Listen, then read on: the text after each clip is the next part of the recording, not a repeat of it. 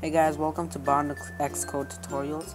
Today we'll be learning how to play a YouTube video in your application. It's a really simple and a fast way. Basically, when you open your application, it's gonna load and there's gonna be a play button, and when you click on it, the video is gonna start playing.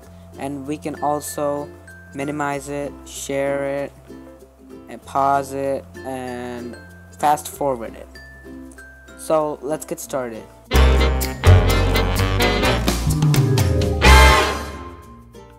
So let's get started by opening Xcode and creating a new project.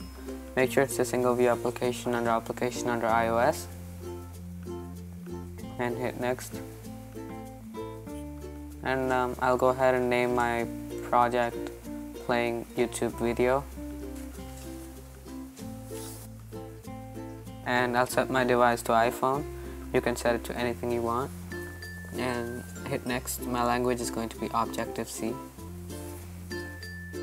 and I'm gonna save it in my applications folder. Yours can be anywhere you want. And here we are. I'm gonna go ahead and make it full screen so that we can get the desktop out of the way. Go to main.storyboard, and I'll go ahead and make my iPhone screen 4.7 inch, which is the iPhone 6 simulator. I'm doing this since we're not using constraints.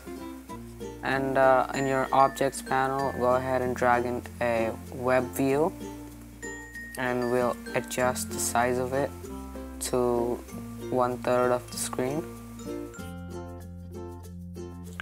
It doesn't have to be precise because we're going to change it anyways in the measurements tab, which is the 5th tab on the top right. And we'll make the measurements. The width will be 350 and the height will be 200. And let's go ahead and center the web view. Now we have a space of the white margin instead of it being attached to the side of the screen. Now go ahead and open the assistant editor, which is the 2 circles on the top right. And once you get in here, it should open with viewcontrol.h, but if it doesn't, change it at the top of the assistant editor, and hold the option key from the UI web view and drag it into the viewcontroller.h.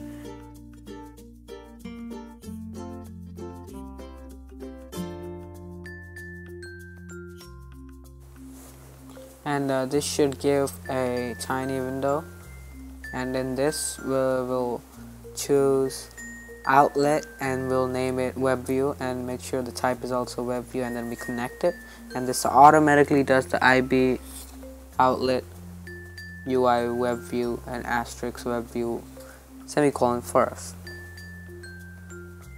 Now let's go ahead and close the assistant editor by pressing the X button on the top right corner.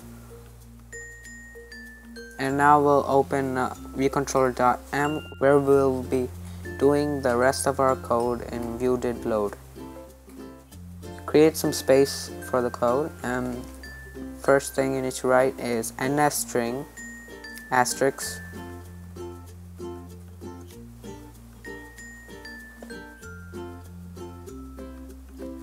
video embed code equals @ 2 apostrophes and semicolon. We'll get back to that later.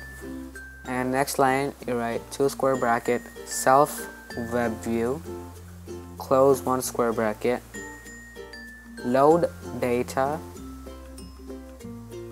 load HTML string, colon, video embed code, which we wrote on the top line, base URL, colon, nil, close the square bracket, semicolon. Now we go to Google and find the YouTube video that we want to play in our app. I'm just going to go ahead and search our company name, BodNuk, and the first video that comes up is our channels, and we'll click on the second video, which is more popular, and go to the share button, and that should bring up 3 options: share, embed, and email. Click on embed, and this should give a line of code which we are going to use in our app. So go ahead and copy, right click and copy, or Command C, And once you do that, go back to Xcode, and the first line that we made with @ two apostrophes, paste the whole line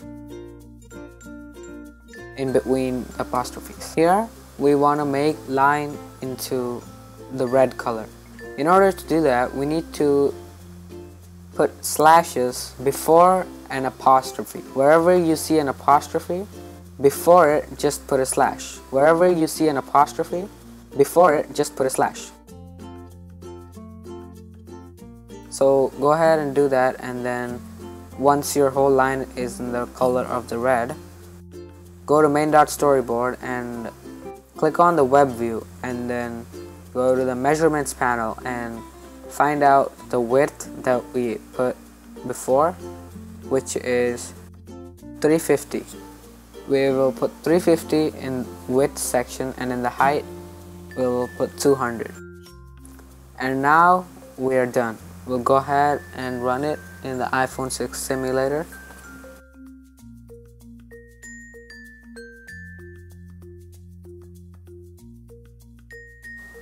And there is a simulator playing YouTube video, the launch image.